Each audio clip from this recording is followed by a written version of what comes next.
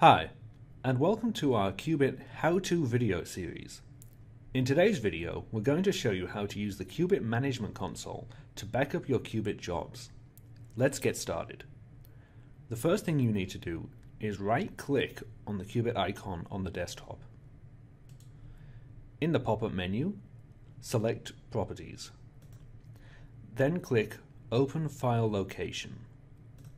This will take you to the installation directory for the Cubit software. If you right-click on Cubit Management, you'll get another pop-up menu. Select Run as Administrator. When you get the user account control message asking you if you want to continue, just say yes. This message may not be shown in this video. Cubit Management Console will then start up correctly. If you click the Configure button on the toolbar, it will take you into the backup settings. The very first line in the backup settings is the installation location for the Postgres database, which is the database used by Cubit to store the job information. This you can just leave as default. The next line down is the backup directory. This is where the backups are going to be stored.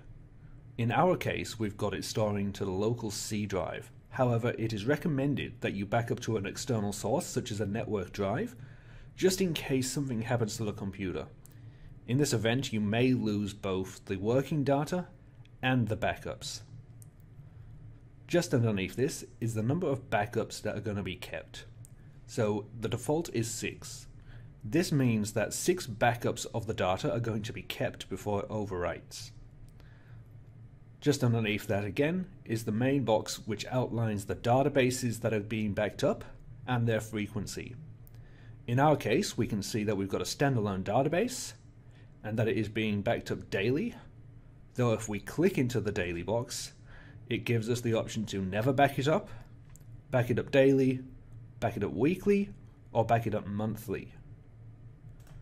We recommend that you back it up on a daily basis, just so that if anything does happen, you don't lose too much information.